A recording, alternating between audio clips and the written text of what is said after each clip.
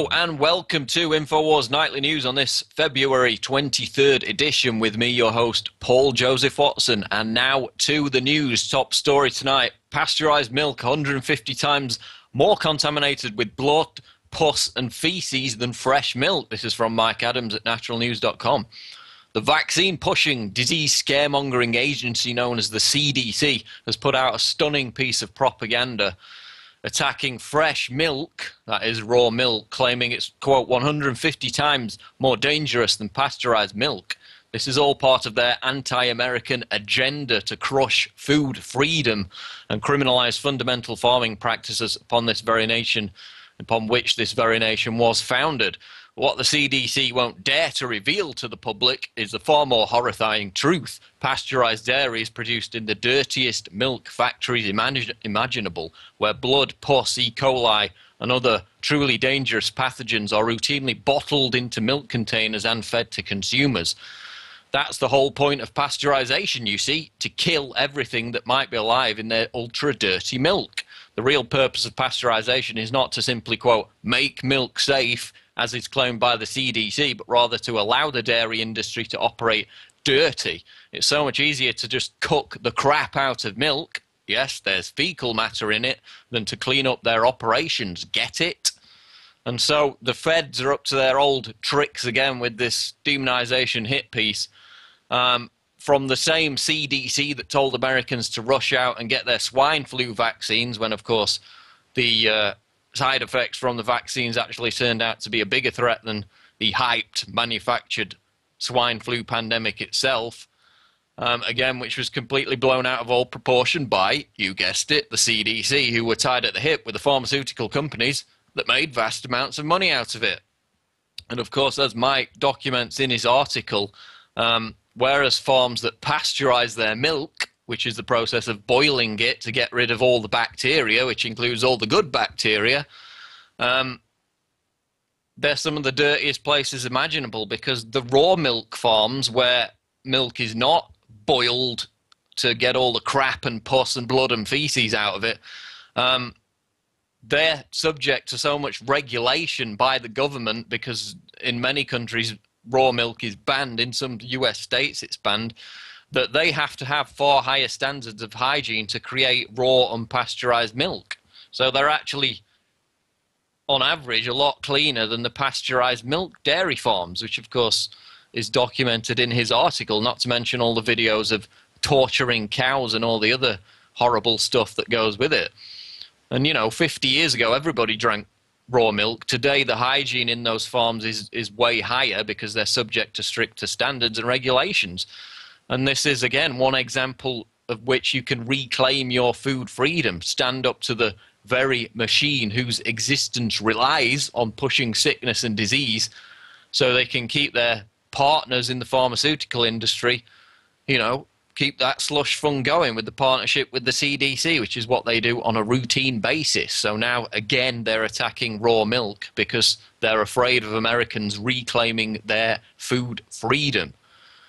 Fed sick IRS attack dog on anti-war activist Cindy Sheehan. The feds are attempting to silence anti-war activist Cindy Sheehan by suing her for what it says are back taxes she owes the government. In a federal filing in Sacramento, an IRS bureaucrat claimed that Sheehan had refused to provide financial information for the 2000 and 2005, 2006 tax years. On Tuesday, Cindy wrote on her blog that she learned of the government's case against her when a reporter told her about it at a cafe in Vassarville, California. Sheehan talked with the reporter on camera, but, quote, I did not tell him anything that I haven't been publicly and loudly saying since my son was killed in this bloody empire's illegal and immoral war in Iraq.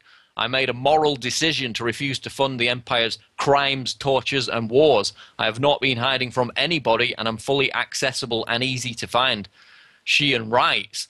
And of course, Sheehan is one of the few prominent leftists who railed against Bush during the height of the Iraq invasion and the aftermath, but is still vocal today in her admonition of Barack Obama, the so-called Nobel Peace Laureate.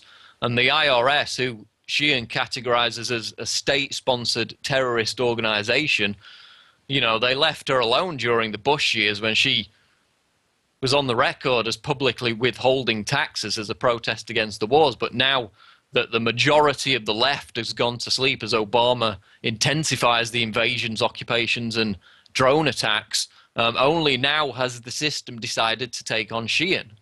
You know, presumably acting under the assumption that she won't be able to count on enjoying as much publicity as when she was at the height of her prominence during the Bush years. And we know that Obama has rapidly expanded the IRS. We know that he's now directing them to go against his political enemies, of which Sheehan has obviously become one, because unlike most leftists, she's remained vocally critical of the war as it continues under Obama in numerous different guises. Quote, "The feds have thrown down the gauntlet against someone who has absolutely not 1 ounce of fear of them. And when it's over, they'll know they'll have been in a fight," said Sheehan.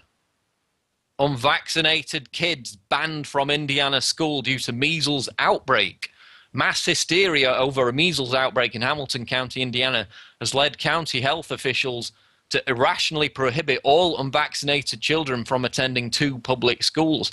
According to reports, 21 preschool-age students, 7 elementary-age students, and 26 intermediate-age students will not be allowed to attend either White River Elementary School or Noblesville Intermediate School, the 2 schools where there have been confirmed cases of measles, unless they either get the combination measles, mumps, and rubella MMR vaccine, which of course has been linked with deaths and side effects, and the people who have spoken out against it have been vilified and demonized, or wait until 21 days after the last confirmed case of the disease is remediated.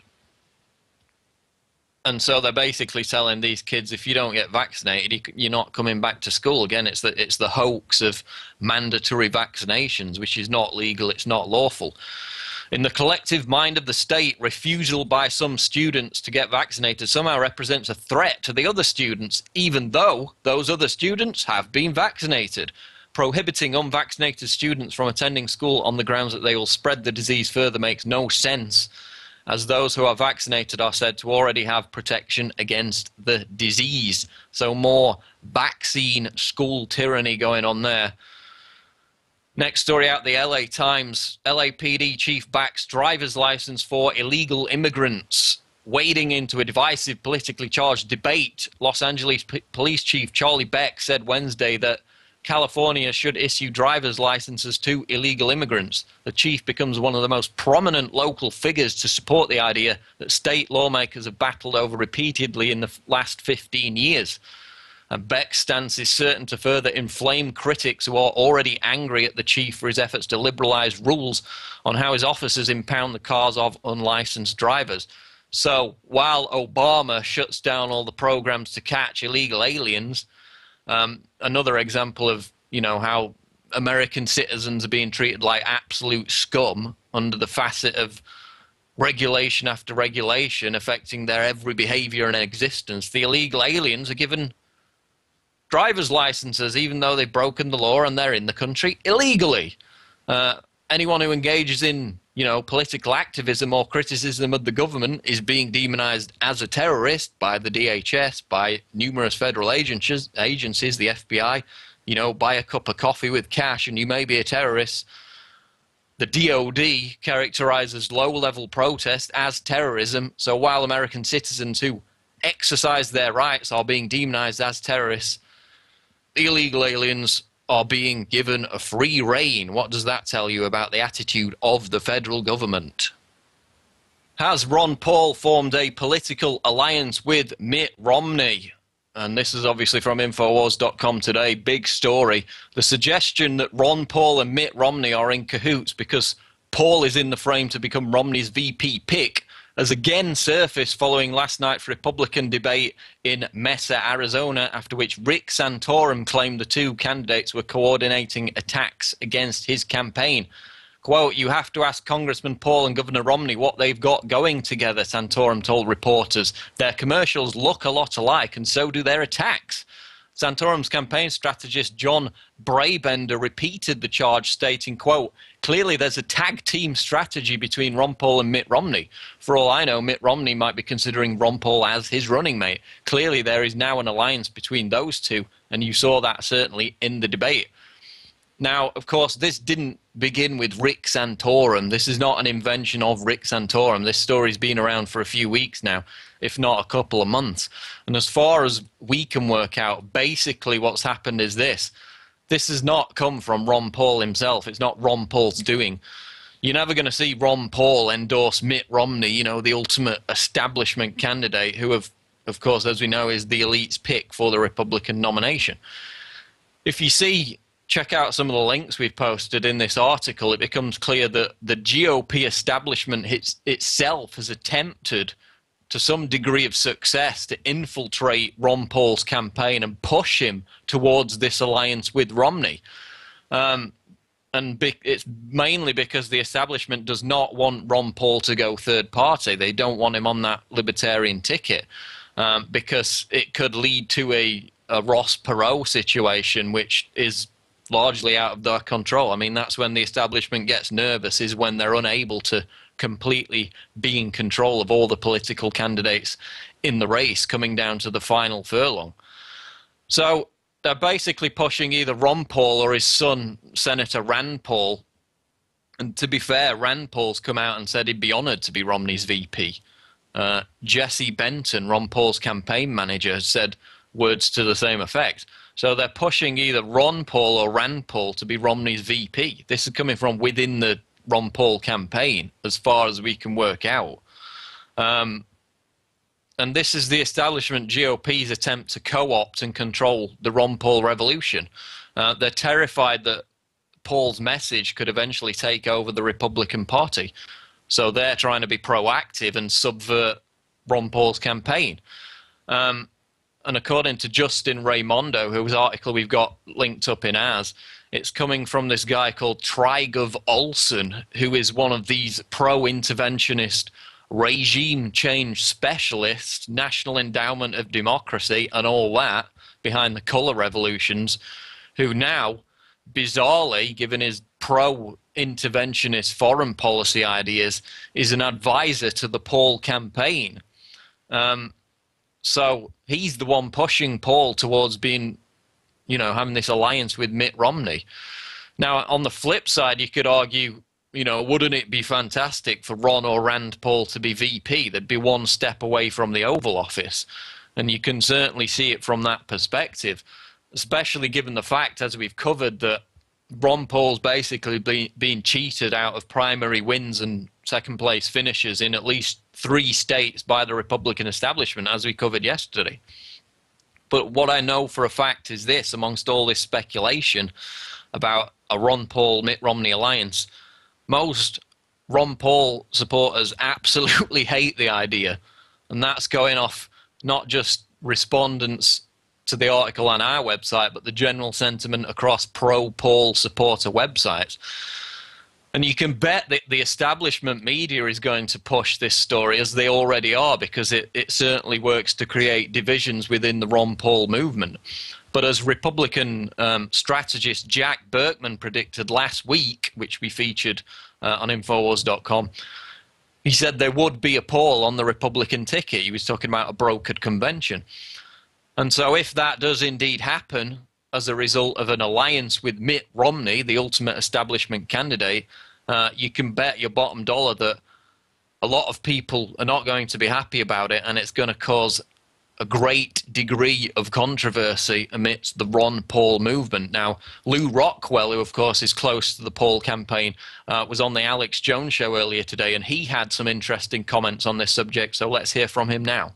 Is it good, instead of just losing and being cheated or whatever, to take a VP run from Mitt Romney and bring all those voters in, defeat Barack Obama, and now have Ron Paul with a bully pulpit to be able to at least inject some sanity? Well, 3 things come into play. I don't think Mitt Romney's going to do that, even though this is, the evidence shows, being discussed behind the scenes and being offered to Ron Paul if he plays ball and doesn't run third party.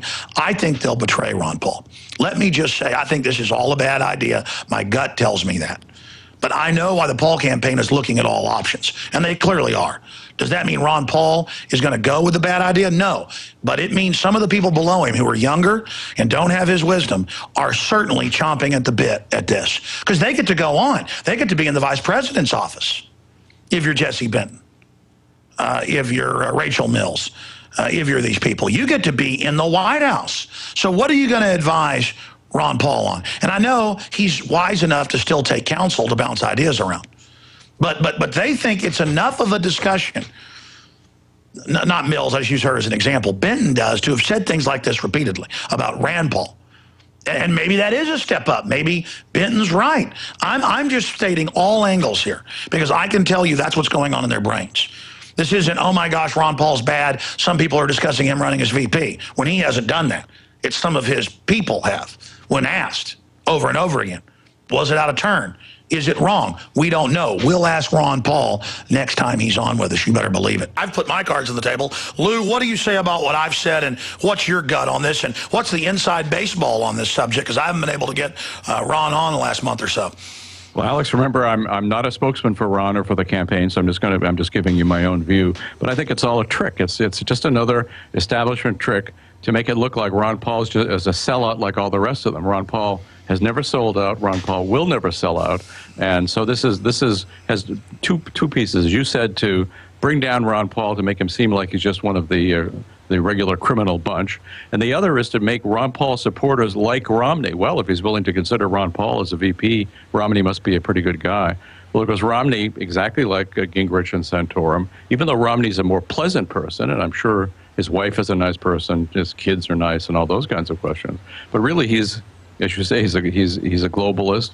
He's a big government guy. He believes in corporatism and fascism and the partnership between big government and big business. He's a warmonger. He's an imperialist. He's a protectionist. He's a big government guy, big spender, bail out the banks. I mean, he's bad on virtually everything. I guess, he was against the bailout of GM. But my guess is if he were president, he would have done it, and he would have made a lot of money out of it, because that's the kind of guy he is. He makes a lot of money out of government projects. So, no, I think this is just another trick, and they would never let Ron Paul be vice president. Ron Paul has a chance, we all hope and pray, to push his way into office by the people putting him there. However, the idea that the regime would invite him into office is just science fiction. Document proves DHS is monitoring social media for government criticism. Infowars.com. A Homeland Security training manual belies claims made by DHS representatives during a congressional hearing last week that the federal agency is only monitoring social media outlets for, quote, situational awareness, and proves the fact that Big Sis is also tracking online criticism of government, including discussion of airport body scanners. And yet again, the Department of Homeland Security has been caught lying to the American people. Would you believe it? Despite the release that we had a couple of weeks ago now of 300 documents that showed how the federal agency was monitoring Twitter and Facebook for comments critical of government and the operations of the DHS. We saw its representatives last week go before a congressional hearing and brazenly lie in claiming that the DHS was only interested in monitoring and tracking information about banal things like extreme weather events. They said that's the only thing they were interested in. They were interested in situational awareness. Turns out to be total BS.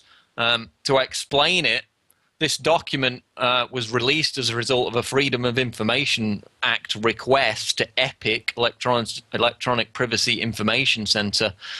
And it's basically a training manual which tells DHS analysts what keywords to search for when they're trawling and monitoring social media networks.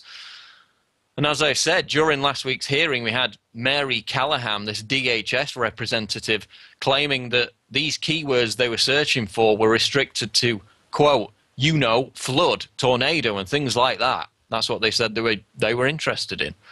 But in reality, the manual also directs DHS analysts to search for terms such as, quote, China, cops, hacking, illegal immigrants, Iran, Iraq, marijuana, organized crime, police, pork, and radicals. Also, the words, quote, militia, riot, body scanner, and nationalist were also included in the list of keywords that the DHS is tasked with monitoring. So not only are they tracking criticism of government, which came out in the original 300 document leak, they're even tracking not only other federal agencies, but agencies and organizations outside of the US government, such as the UN and the Red Cross.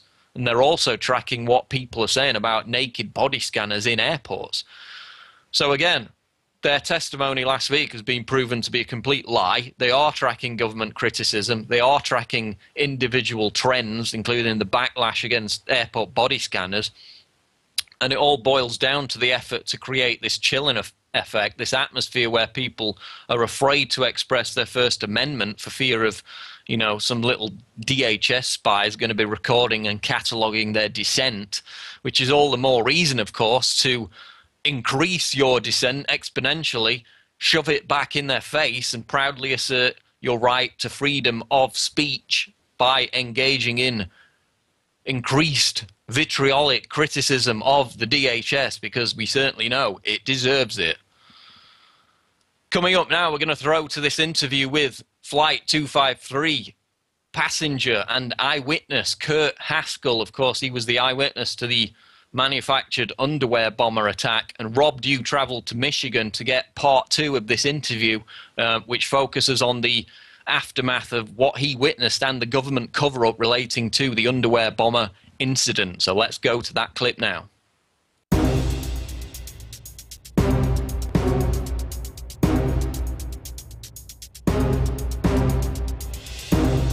An intelligence agency gave Abdul Muttalib an intentionally defective bomb and put him on the plane to stage a fake terrorist attack. Continuing now with our breaking news coverage, new facts on the table tonight about just how hard the father of the alleged Christmas bomber tried to warn U.S. intelligence about his son.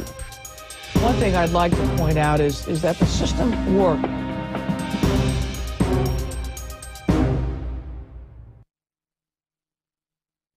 The mainstream media, anyway, is nothing but a fourth branch of the government. Whatever the government says, the media reports. They don't question it. They just accept whatever the government says is fact. And I really found that out during this case. I didn't know anything about that before this, but I would see it firsthand where different reporters would interview me and they would think I had something important to say, only to figure out that their higher-ups would, not let them report the story, and then I would talk to them and wouldn't appear in the press anywhere. This happened many times with me in the Free Press. I did 3-4 interviews with them, and they would never, ever report anything on me. It got to be just, I'd see the Free Press reporter at a court hearing, and I'd be like, hey, are you ever going to report anything on me? No, but I still have all my notes on the case, would be the response, and I'd be like, okay, we'll talk next time, I guess. Okay. That kind of thing. Up until they were forced to cover me right before the trial happened, then the media was kind of forced to talk about me because I was named as the only witness for the defense. So, you will see the media talking about me if you go back to October, but from, say, January 2010 until October 2011, you'll see basically nothing of me in the mainstream media except for 2 Fox News interviews that I did in January 2011, which I was very shocked that they aired. Fox News local here in Detroit actually did an interview with me outside the courthouse in January 2011. I had about 10 reporters, or maybe 10 to 20 reporters standing by me, and I said, look, this is what happened. I know none of you are going to report it, and I told them the story what had happened. I was shocked when Fox News actually did report it on their 5 o'clock news here in Detroit. And then not only that, they came to my office the next day to do a follow-up interview, and I actually aired that on the 5 o'clock news. So, was the man known as the underwear bomber a pawn in a larger plan by our own government?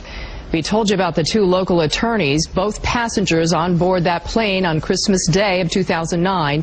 They believe the government was behind the scare in the air.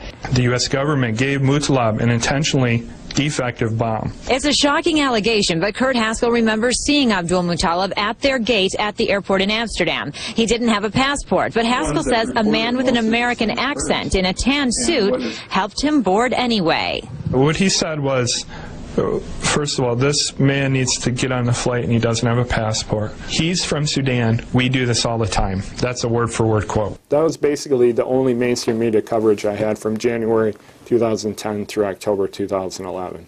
Yeah, you know, I went to a lot of the hearings in the case because I found out early on that the media wasn't reporting what was going on at the trial. I would go and see things, and then I'd read the newspaper the next day, and the things I read in the paper wouldn't necessarily be the things that I think they should be reporting on or were reporting on. It was really kind of strange. You know, I went to a hearing, I think it was in July of 2011. That was a hearing to determine whether Anthony Chambers, who by then was appointed standby attorney, remember Abdul Muttalib fired his initial court-appointed attorneys pretty early on. Judge Edmonds then gave him a standby attorney, Anthony Chambers, who was just kind of a helper.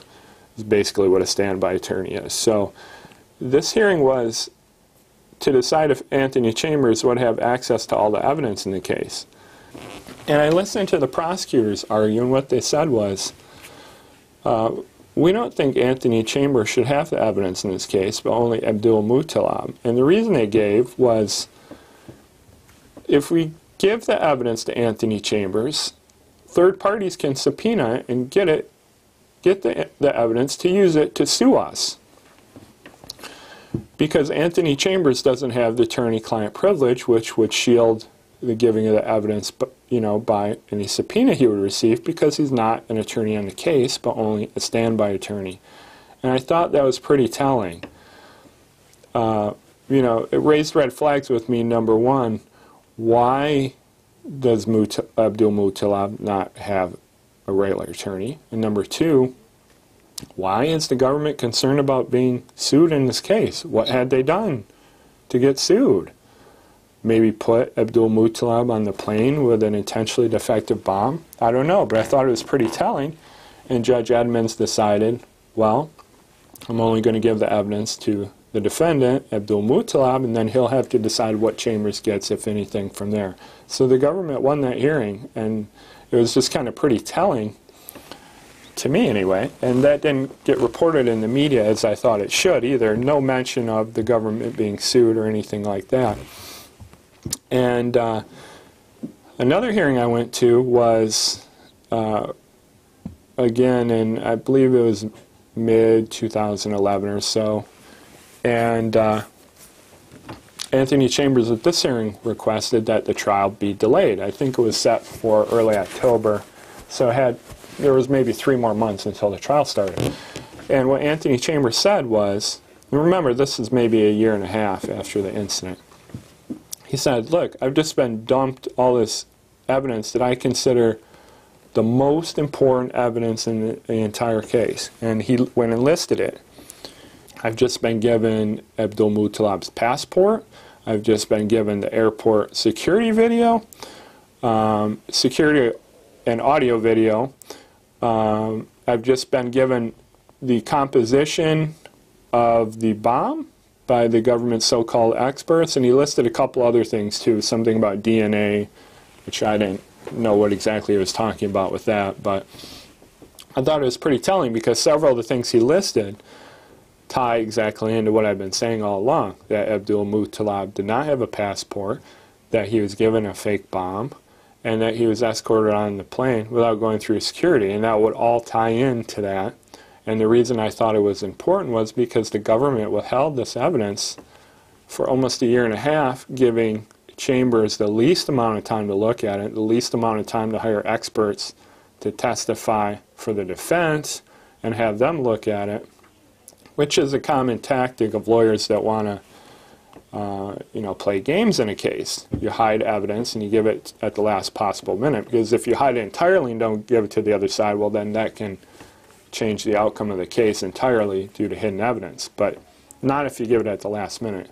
So I thought that was pretty telling. And again, no report on the media about this or why it's important. So just another, another incident I saw in court that didn't really get reported. Now, later on, as the trial was getting closer, I started going to the jury selection hearings. How this works is you put a potential juror on the witness stand, and each lawyer and the judge gets to ask a certain amount of questions. Well, the questions that were being asked were the same couple repeated over and over again. And Chambers would say, will you be able to tell the difference whether Abdul-Muttalib actually possessed a bomb, or whether he actually had an explosive device, and different offshoots of that question. So I knew what Anthony Chambers' defense in the case was, that Abdul-Muttalib did not have a bomb that could have exploded.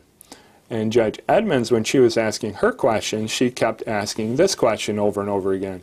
Do you realize that sometimes the media does not tell the truth? In questions like that. So, and it was pretty telling, knowing that Judge Edmonds knew, at least what I took from it, that she knew the difference in the truth as compared to what the media had been reporting, and that the media had actually been reporting a lie in the story. So I thought that was pretty telling. And there was a date set just a few days before the trial for final jury selection. As my trial was ending, I got a text from my brother indicating that I would be testifying in the Antiwar bomber case that he heard on the radio in Florida. And I was actually shocked, because even though I'd been talking to Anthony Chambers, who indicated if he was appointed full attorney on the case, he would call me, he was not full attorney on the case. He was still standby, and therefore Abdul-Muttalib himself had full decision over the witnesses in the case. So I immediately headed over to the courthouse to see if I could find out what's going on, and I ran into Anthony Chambers outside the courthouse, different courthouse than the one I was at, but only about 3 or 4 blocks away. I ran into Anthony Chambers outside, and he said earlier that day that Judge Edmonds asked Abdul-Muttalib who he'd be calling as a witness, and he said the only witness he would be calling would be Attorney Haskell, me. So again, I was quite shocked at that. I really wasn't expecting him to call me as a witness. The trial was then set for just a few days later. I think this happened on a Thursday, and the trial was set for the next Tuesday, I believe. And Lori and I were planning on attending every day of the trial, and we went down there on the first day of the trial. And the very first matter that was taken up was the prosecutor's request to kick both of us out of the courtroom for the entire trial, which I thought was pretty interesting. It was a motion to remove Kurt and Lori Haskell from the court, or something. It was titled something like that. And the prosecutors indicated that I shouldn't be able to see all the witnesses before I testify. I was set to testify at the end of the case after the prosecution put their case on, so I wouldn't be testifying for about a month, is what they estimated. And Lori wasn't actually listed as a witness at all. So they argued their case, and Anthony Chambers said, he didn't care if we were kicked out or not, so he had no response. But interestingly enough, Judge Edmonds said, I'm not kicking Lori Haskell out. She's not listed as a witness. I only have one requirement, and that is that she cannot talk to her husband, Kurt, about anything that goes on in this trial until it's concluded, which, again, was going to last over a month. So would have made for some very interesting times in our household. But very early on the next day, the case was settled with Abdul-Muttalib pleading guilty to charges that require a mandatory life sentence, which nobody ever pleads to a mandatory life sentence. Not only that, he made this long, pre-prepared speech that sounded like it came straight from the Pentagon, if you ask me. It used language and words that I don't even think he knows what they mean. It wasn't language that I'd been accustomed to hearing from Abdul-Muttalib during the case, and I thought it was part, at least to me, I think there's some sort of plea deal going on that we don't know about that required Abdulmutallab to give this speech, plead guilty to all the charges, and and it's in order for some sort of promise that we don't know about, and nobody knows what that is. But you just don't plead guilty to a mandatory life sentence. Further, I've known for quite some time that Abdulmutallab was offered some very lenient plea deals. I was told this by Anthony Chambers, and he turned them all down. So then I have the question of, why would you turn down a lenient plea deal just to plead guilty to charges that require a mandatory life sentence? And I would really like an answer to that question, but I don't think we'll ever get it.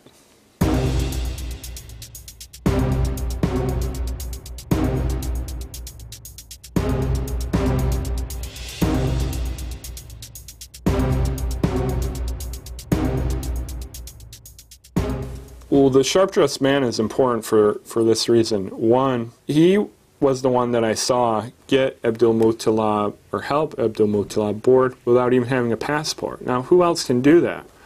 Not only that, he was a man of some authority because he went down the secure hallway and talked to management. And he said to the girl working at the counter, he's from Sudan, we do this all the time. Well, who are the we that he's talking about? Is that CIA? I don't know. Who are they that gets people on the plane all the time without a passport?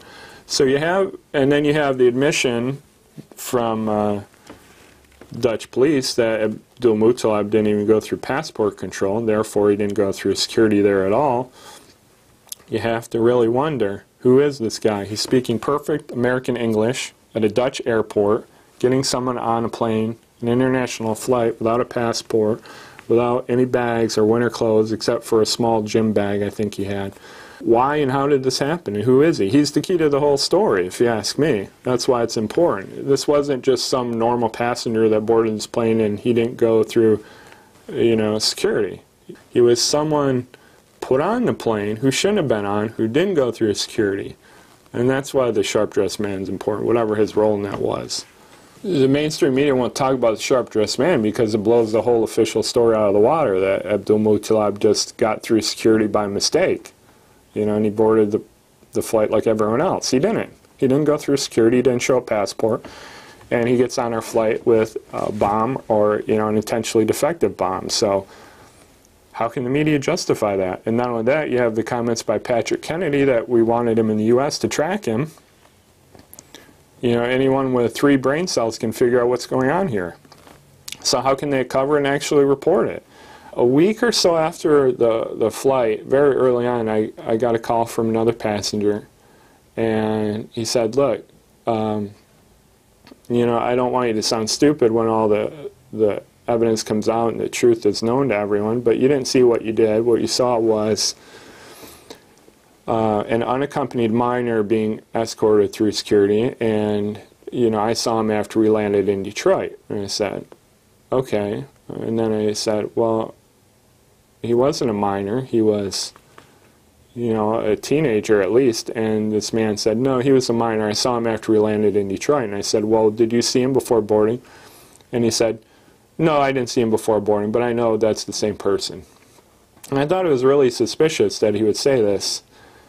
So, I ended the conversation, and I did some looking into the man's background. I found out that he worked for a contractor for the Department of Defense, which raised red flags to me. And then I did some more looking into this unaccompanied minor thing, and I found out, well, you have to be under age 12 to be an unaccompanied minor, and the bomber does not look like he's under age 12. Maybe he could pass for 16 or so, but not under 12. And Delta admitted that there were no unaccompanied minors on our flight. So that leaves me with a passenger calling me to try and get me to change my story. For what reason, I don't know. It's highly suspicious of me that he works for the Department of Defense. And interestingly enough, I Googled him recently and I see that he switched employers again, and now he works for a company that's supported by the Department of Defense, various members of Congress, the Senate and various other people in the government. So to me, it all points to what I've been saying, you know, for quite some time now, that that's what happened here. They gave him a fake bomb. They needed to stage a terrorist attack, and that's what they did. The place I get the information from that it was a defective bomb was well, two things. First of all, you know, for months and months and months, I'm just living with this idea that maybe my government tried to kill me by giving a terrorist a bomb to blow up my plane. And I didn't want to believe that, and I really wrestled with this a lot, wondering if that was really true or not. And I didn't know what to make out of it. It was a big piece to the puzzle that I didn't have. And in late December 2010, Anthony Chambers was quoted in the Detroit Free Press as saying the government's own experts that they've hired to be expert witnesses in the trial have reported that the bomb was impossibly defective because it lacked a blasting cap. So to me, that was quite telling that the own experts hired by the U.S. government don't even support their own theory on the case, that they have said that the bomb was impossibly defective. Now, if you add that piece of the puzzle together with all the other terrorist attacks that have been happening in the past couple years, where the FBI has admitted to giving out fake bombs, such as Mohammed Muhammad, the Portland Christmas tree bomber, and, you know, the Wrigley Field bomber, and at least 5 or 6 other ones that I'm aware of. I can't remember all their names, but they're all documented and all admitted by the FBI. You see a modus operandi, or an MO, of the government here, where they admit to giving out fake bombs to stage terrorist attacks. And to me, it all points to what I've been saying, you know, for quite some time now, that that's what happened here. They gave him a fake bomb. They needed to stage a terrorist attack, and that's what they did.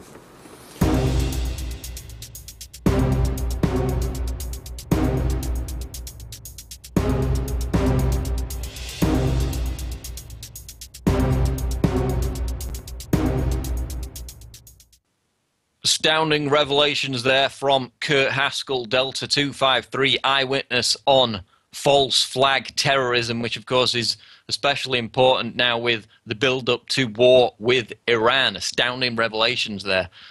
Today's quote of the day comes from Will Rogers. A fool and his money are soon elected. That certainly pertains to what we were talking about with Mitt Romney before. A fool and his money are soon elected. Will Rogers. That's going to do it for this edition of Infowars Nightly News. I've been your host, Paul Joseph Watson.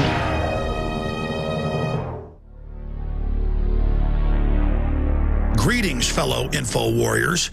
Alex Jones here, announcing the first of many trips that I'm going to take across this wonderful United States that we live in. And we get so busy here at Infowars.com, the nightly news, the daily radio show, the documentary films, and all the other things we're doing, that I tend to never go out and give speeches anymore. And I've got a lot of ideas bubbling around in my head about the history of the New World Order, what makes them tick and how to defeat them. So I'm titling this key speech I'm going to give. It'll run around 2 hours long, Blueprint to Defeat the New World Order. And we're also going to have a surprise premiere of a short documentary film we've been working on at the event. First off, I'm going to be going to Dallas, Texas, Sunday, February 19th, 2012, to the historic Lakewood Theater. And the next Sunday, February 26th, I'm going to be in Orlando, Florida. You can find out more about the events and buy tickets at Infowars.com/events. Now, unfortunately, every event I've ever had, we've had to turn people away. So get your tickets early at Infowars.com/events. There's a lot of crazy stuff going on in this world. And the craziest of all is this explosive awakening. I can't wait to meet you and shake your hand. I'll see you in Dallas, and I'll see you in Orlando. Infowars.com/events.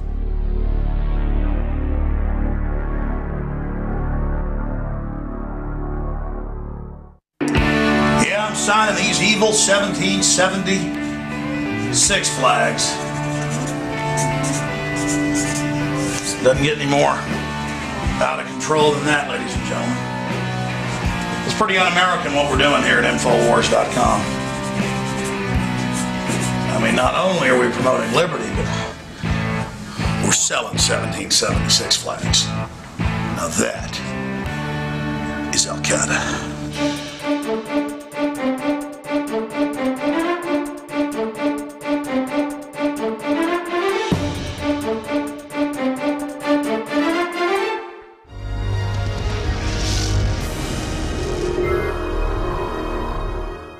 Hello and welcome to Infowars Nightly News with me, your host Paul Joseph Watson, on this Thursday, February 23rd edition. Now, I'm delighted to welcome to the show this evening Dr. Michael Coffman, PhD, scientist, ecologist, involved in ecosystem research for both science and industry for over 20 years. Many of you, of course, will know him from Alex Jones' documentary Endgame, and his website is discerningtoday.org. Dr. Coffman, welcome to Infowars Nightly News. Well, thank you. I'm glad to be with you.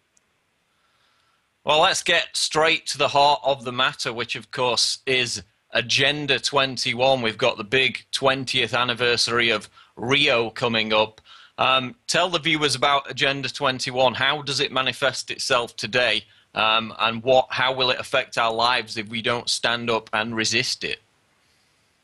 Well, your listeners are probably aware that it's a 40-chapter document that was brought out and signed by President Bush in 1992 at the Rio de Janeiro Summit, Earth Summit. And basically, those 40 chapters cover everything that humanity does as it interacts with the environment in some form or another, plus some other things like women's rights and that type of thing. It really is a very comprehensive effort. It is soft law. It doesn't have any teeth or legal teeth to it. But they do have what is known as the Covenant on the Environment and Development in the wings. It's a treaty that will be a hard law. In other words, it will have penalties if you do not do it. So as a consequence, it is a potentially very dangerous type of agreement that uses a socialistic philosophy to basically develop what's called global governance. It is the heartbeat of what we call global governance. It will really allow government to manifest itself in everybody's life on a very, very minor, basically a very detailed level. There is no one that can escape this, assuming they want to come down on you. And, of course, as a consequence, we are going to have, I think, a lot of trouble if this thing ever gets fully implemented. Now, of course, one of the key facets of this is so-called sustainable development. I mean, every time I turn on the television, whether it be the news or indeed commercials, I constantly hear this word sustainable or sustainability. Dr. Coffman, when we hear that word, what is the true meaning behind the phrase sustainability as it relates to Agenda 21? Well, there's two levels. One is the public level, where we're not supposed to do anything that would cause damage to future generations. And the other is more spiritual in its nature. It's occultish in its nature. It believes and it's based upon the fact that nature is God, and therefore we must do things that will not harm God. That is a very, very powerful concept, and it's one that drives the whole sustainable development agenda behind Agenda 21. It's not necessarily what you see on the surface, that you just don't want to do things that are going to cause harm in the future. It literally is that you can no longer do anything that they perceive causes harm to Mother Nature. And that is a very restrictive type of concept of sustainable development, one that's guaranteed to destroy property rights, one that's guaranteed to destroy basically many of the freedoms that we have around in the Western world. And as a consequence, I think it's going to be, as we get into this, as more and more of this is revealed, going to be very, very dangerous. It's going to be harder and harder to stop it the longer it goes and the deeper it gets itself entrenched into our law. Now, you mentioned private property there. I know that is a key aspect of this Agenda 21. I mean, what's amazing to me is these technocrats are so apparently hostile to the idea of private citizens owning property, and yet their own adherents, people like, Ted Turner and Prince Philip, own millions of acres of property themselves, and they have huge mansions all over the world, and yet they tell us via all these regulations, as you explained, that come with this environmental agenda, that it's somehow dirty for us on the middle class scale to own any kind of property. So, I mean, could you just talk about that disconnect and that hypocrisy there with the elite that are behind this anti-property agenda? You bet. It is one of the things that is very classically elitist in its nature. In other words, I can do what I want to do, but you cannot do anything because it'll be harmful. That is their attitude. It's actually in what is called the Global Biodiversity Assessment that I used to stop the ratification of the Convention on Biological Diversity on the U.S. Senate floor back in 1994. That particular portion of it, I don't have it in front of me right now, but basically extolled the virtues of the feudal system of Europe back when the nobility ruled over the peasants as the desirable form of government that was be established once it gets into place, which leads directly into the idea that the only one during that time that could own property were the elites, the nobility. And basically, they want to go back to that so that they can define exactly what happens on this land as if they knew better than we did how to use property. In fact, it's really kind of ironical that much of the damage that you've seen to the environment has been caused by the elite because they have no restrictions on them whatsoever, and not by the average person. And it's only until the average person owns their own property, uses it to make a living, that it usually gets protected because they need to protect it in order to continue to make a living generation after generation. I mean, it's amazing. Prince Philip, also, of course, the front man of the World Wildlife Fund, and he's the guy, you know, back 20 years ago who was in Africa shooting tigers dead, and yet the charity people from the World Wildlife Fund still come knocking at your door begging for donations to save the tigers. When their very denizen, their head, is the guy who is killing them in the hunts, in the safari. I mean, it's amazing, the hypocrisy. Also, you've got, of course, hypocrisy is incredible. Yeah, I mean, Prince Charles saying that you can't take a bath to save water. Yeah. It just illustrates, as you said, the hypocrisy and the fact that it's one rule for them and another rule for everybody else.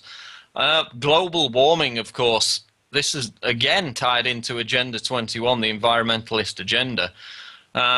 The latest data we've got came out a couple of weeks ago, actually shows that the Himalayas and the nearby mountain peaks there in that region in China and along the border there, they've lost none of their ice over the last 10 years. And I mean, this stunned climate change proponents, of course. We've had ClimateGate, we've had Polar Bear Gate in recent years. We've had the failure at Copenhagen, the failure at Durban, and it really seems that the man-made global warming alarmists are on the ropes. I mean, Dr. Coffman, how close are we to actually pushing this back and collapsing the entire carbon tax agenda behind global warming, or do you think they'll just continue to push ahead with it despite all the opposition and evidence building against them? They have to get control over the global economy. There is no other way that they can rule with global governance until they get control of the economy, especially that of the U.S. economy. And the easiest way of doing that is to use carbon credits and trading, as many of our pieces of legislation have attempted to do, but all of them have failed. The Environmental Protection Agency of the United States is now attempting to do this piecemeal, but the fact is they have to control our economy, and the easiest way of doing that is through scaring us to death with global warming. It's amazing, as you had indicated, how many things have fallen victim to the truth over the last 2 years especially, and it's actually accelerating now. More and more of their claims are being proven wrong, and yet all they do is increase the shrill of their scare stories and so forth, so that somehow that's going to cow us into submission to accept the horrifying draconian types of regulations that they have in mind. What most people may not realize fully, they understand it in general but don't understand it fully, is that there's a one-to-one relationship between energy and our civilization. We cannot have a healthy economy without cheap energy. And what we're experiencing here in the States is that our President Obama, is doing everything it can to stop all use of fossil fuel energy and replace it with alternative or clean fuel energy. That doesn't work, and it's very expensive. That way, they can control how we live, our standard of living. Actually, it will reduce our standard of living somewhere between 25 and 50%. It's already happening in England, I'm sure you know, and Germany and France and others are beginning to cut back on their subsidies for this so-called green energy because it's so expensive and it doesn't produce anything. Now, Dr. Coffman, tell us what's the main reason they want to reduce our living standards? Why are they so keen to usher in this post-industrial revolution that they talk about? I think it's because of control. They have to have a dumbed-down, impoverished civilization to be able to control it adequately. If we get a good education and we're prosperous, it really creates a nightmare for them to be able to control us. And as a consequence, that is a mechanism that they can use to not only get us more impoverished, but to dumb us down.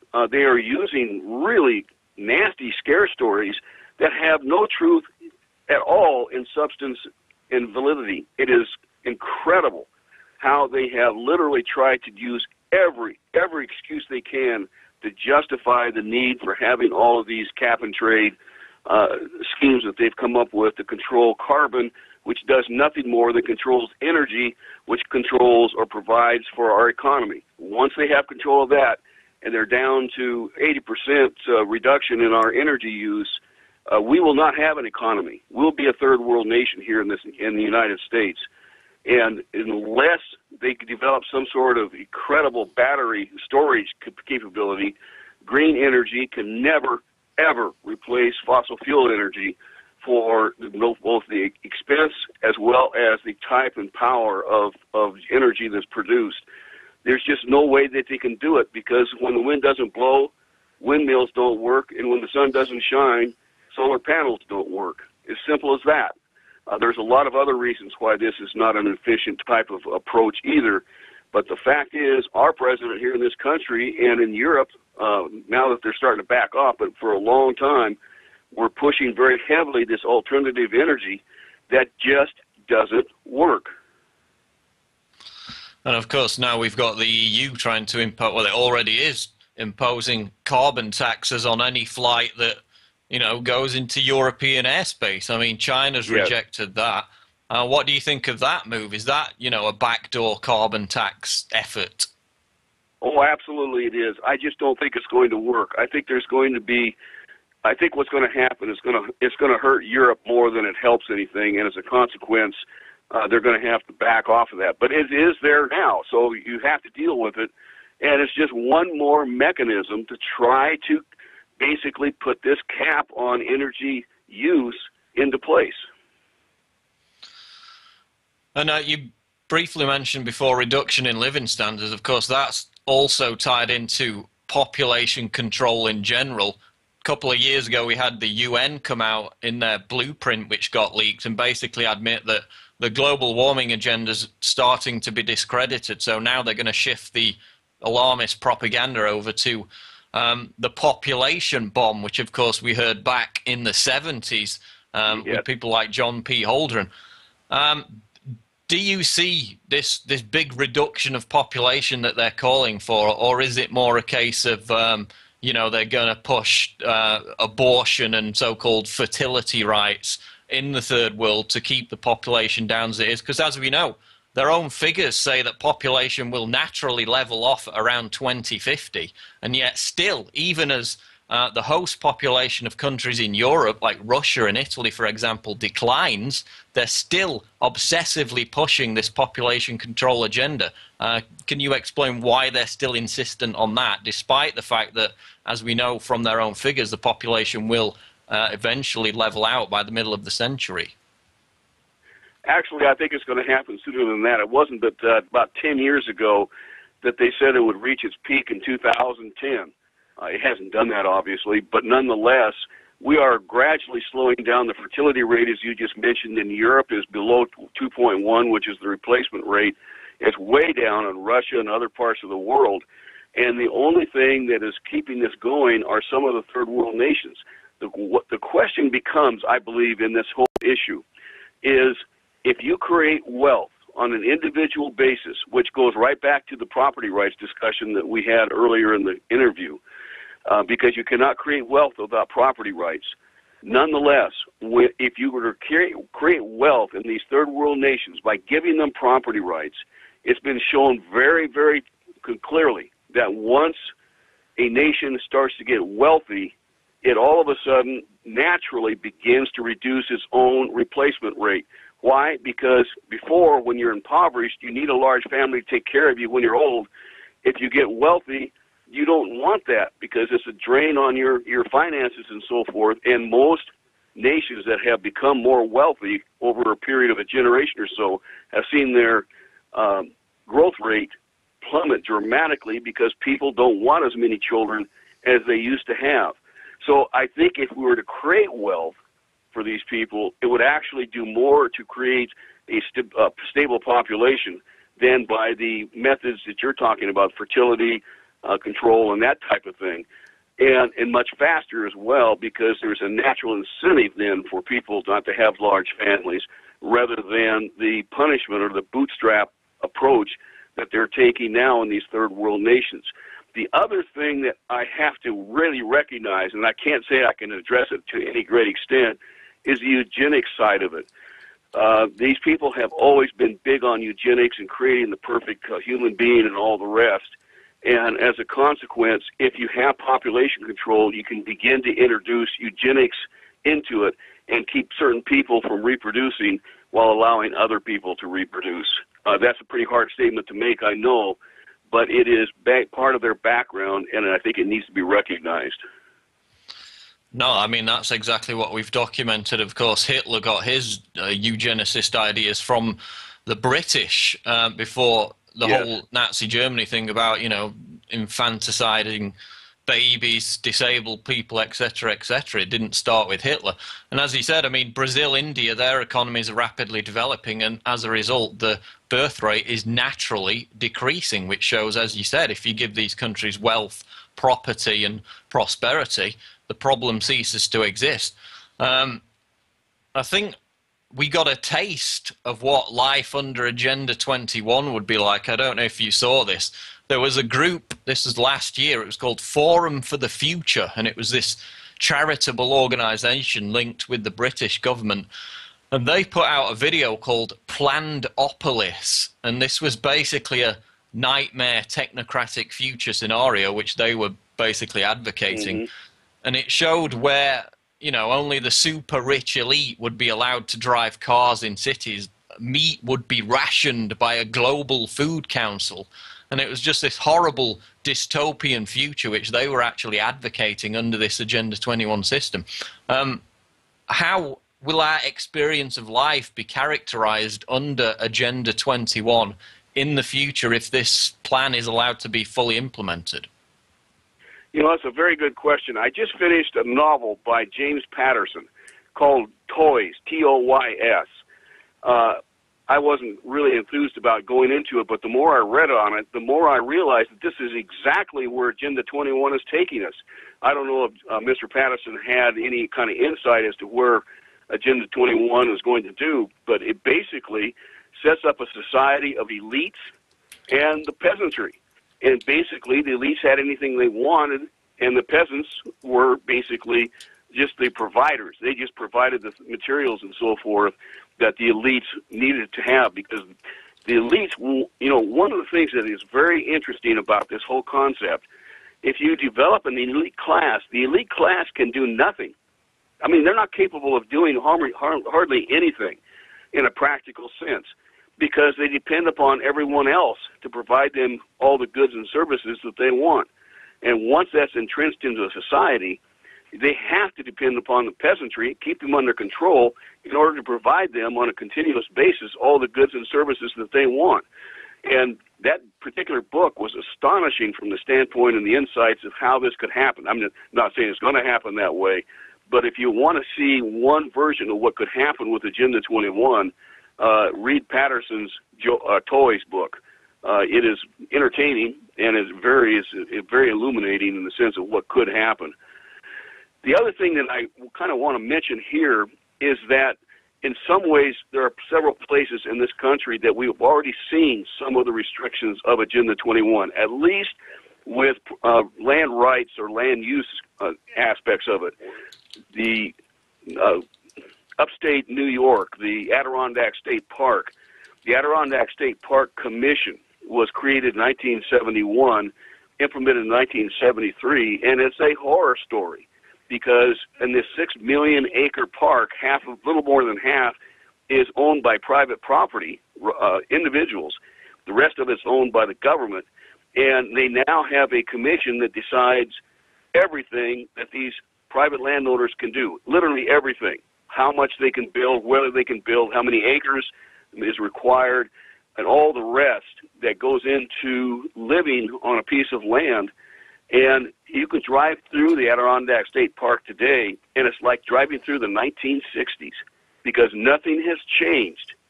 This is the future of Agenda 21. In fact, it is so pronounced that we believe that Agenda 21, much of the property or land use restrictions that are built into Agenda 21, came from the success story of government basically squashing the rights of private property rights in the Adirondack State Park in upstate New York. It is literally astonishing. And that's a classic example of where we're going, at least with the land use side of it, in the future if we don't stop this massive effort. Here in the United States, for those who are listening that are part of the United States, recognize that we're not implementing Agenda 21 per se here in this country. We're implementing what's called Sustainable America. Sustainable America was created by Bill Clinton, the President's Council on Sustainable Development, back in the mid-1990s, in order to fulfill the requirements of Agenda 21. So we are actually implementing Agenda 21 through this Sustainable America program, in which every federal agency now has as its operating goals. And if there's any kind of grant given to a state agency or a local community, it's always has these kinds of restrictions attached to it, because that is now their goal is no longer to serve the American people, but to protect the environment from the American people. And I'm sure that's starting to happen in other parts of the world as well. I mean, it's frightening. Obviously, it's not got this bad yet, but you can look through history at every classical tyranny, particularly in the East with the communist system. I mean, that's the first thing that the Maoist Cultural Revolution did, was seize people's property and turn it all over to the state and make people, you know, work for the state on these collectivized farms. So while it's far from that situation yet, that's the kind of the taste, the raison d'etre that this Agenda 21 is founded in. How can people in their own lives go about resisting Agenda 21 in terms of the decisions they make and the lifestyle choices that they make in their lives? It's one of the things that has been very active here in this country because of the so-called Tea Party movement. The Tea Party movement have gotten a hold of Agenda 21 and realized what's happening, and they have made it a primary focus. And I would hope that this is happening in other parts of the world too. In the case of global warming and alternative energy there in Britain and Germany and Denmark and France and Italy and so forth, Spain, all of these people, all of these countries, if you can organize into groups that will fight legislation and so forth at the local and intermediate as well as the national level, you're going to start having some influence, and it's already happening here in this country. It's amazing what's happened in the last year. I've been fighting Agenda 21 since it was first created in 1992, and it wasn't until last year that it has started to spread to enough groups around the United States that it's really starting to have an impact now in local communities, in comprehensive planning. I don't know what they call it in Europe, but here it's called smart growth or comprehensive planning. And basically, I don't disagree with planning. I think we need to plan for utility lines and all the rest that goes along with it. But this goes far beyond this. This goes to social issues kind of planning. And once you start getting into the social issues, you're losing your freedoms, because the only way a community can provide services like that to all of the members of the community is by taking them away from individual members of the community that should otherwise have them exclusively to their private property rights. And of course, that ties into states taking people to prison or attempting to simply for growing vegetables in their own back garden and so forth. Yes. I mean, we've had this massive revolution, not just in America, but across Europe, of people turning back to the land to grow their own vegetables. And I guess that's a key part of what you're saying there. Yes, it is. In fact, we've had legislation in this last year at the federal level that is going to prohibit the sale of anything grown locally that is not served, first has a permit by either the federal or the state governments in order to be able to sell their produce and so forth. Otherwise, they'll go to jail. Now, that hasn't been implemented yet. There's been a lot of backlash against it. However, it is one of those issues that, just as you're saying here, it is creeping in. And this is what is so disturbing, is that it's not happening all at once. If it happened all at once, you would have a tremendous backlash on the part of the population. But it's gradually being implemented. We're now going into the year 30 since the Agenda 21 was first introduced in the world in 1992. And basically what we're seeing is a gradual, implementation slowly, so that people like a frog in a gradually warming pot of water doesn't notice what's happening until it's too late. And the best way to try to get this out is what we've done here in this country, is education of those people who are concerned about it, organized into groups, and are willing to take action, because it requires us to take action, to go to town meetings and that sort of thing, to voice your concerns and to protest, if necessary, certain actions being taken by the community government right up to the national government. And it's starting to happen here. It's a long ways from what it needs to be, but at least it's starting to happen in the first time that I've seen in over 25 years. And finally, Doctor, tell people about your website and where people can go to get your material and more information on Agenda 21. Well, one of the things that I have now is an actual website called epi-us.com. That's E as in Edward, P as in Paul, I as in intelligent, dash, US, like United States, .com. There I have all of my products and services and so forth listed for people to be able to see. More specifically, I have a website called emergingscience.us that goes into the global warming issues. Tremendous website in the sense of finding out information as to what really is behind global warming. My DVD called Global Warming Emerging Science basically interviews 24 different scientists from around the world, explaining why man cannot be causing global warming.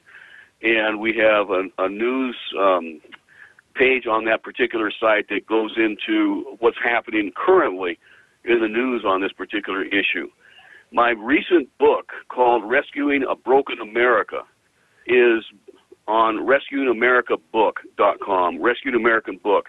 That has been a powerful book this last year in helping people understand what's happening in this country. I'm not so sure how useful it might be around the world, but we have had orders from Australia, even England, for that particular book, because it does reveal so much about the global agenda that it helps even those who are not necessarily part of this country and under its legal system. So those are the primary websites, epi-us.com, emergingscience.us, and rescuingamericabook.com. I think if you were able to go to those, you would see most of what we have available to help provide the information that you need to be more effective. Okay, that's going to wrap it up then. Dr. Michael Coffman, we really appreciate you joining us on Infowars Nightly News, and we look forward to speaking with you again. Thank you very much. Great. Thank you. Thank you. Bye now. Okay, folks, thanks for tuning in once again to Infowars Nightly News. We'll see you on the next edition. Take care.